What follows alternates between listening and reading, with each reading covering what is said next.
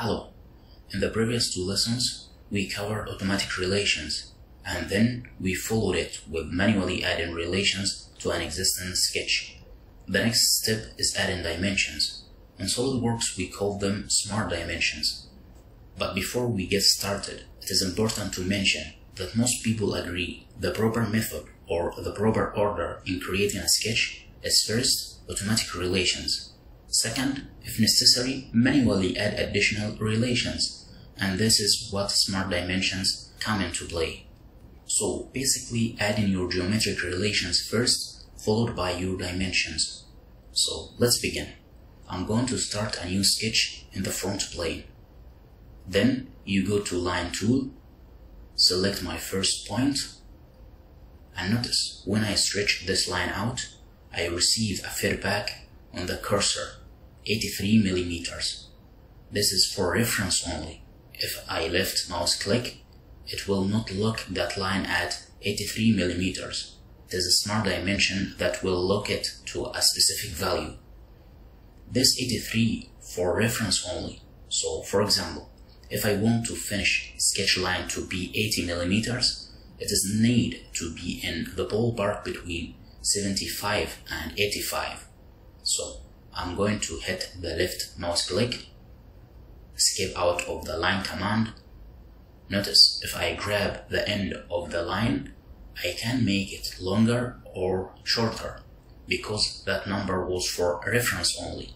However, if I add a smart dimension, select the middle of the line, hold the dimension off, and place the dimension, I can key in the correct value.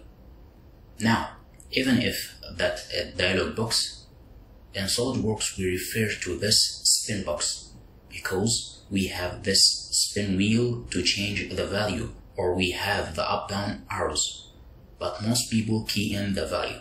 So I'm going to key in 80, select the green check mark, close out of the dimension command, and notice I can move the line, but I can't change the length.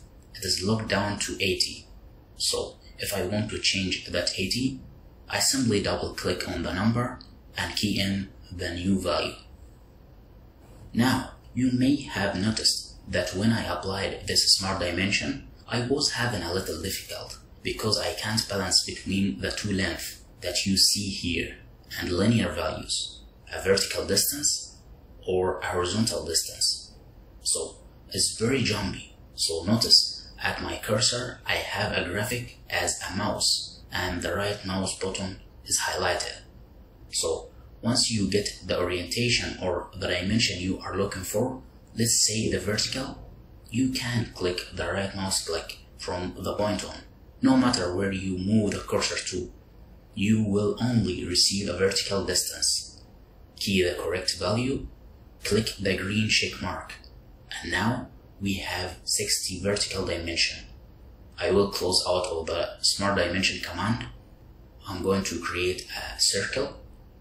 Notice again that the radius is for reference only. I will go to smart dimension command. We call it smart dimension because when you select a piece of geometry, SolidWorks knows what type of dimensions you need. Notice I have diameter of 90. I can key in the correct value and click the green check mark. Let's see the dimension from the center point to this end point. And I set this value to be 200. And I realize at a later time, this point of this dimension should have been over here. I will drag this point to this location and type the 200. And notice, I can adjust the dimension or reposition a dimension. Lastly, notice it is giving me a diameter of 100. Let's say I want the output to be the radius. So I simply left mouse click on it and a property manager opens. I select layers, then I select radius, and notice we have now a radius output. So that was all for this video.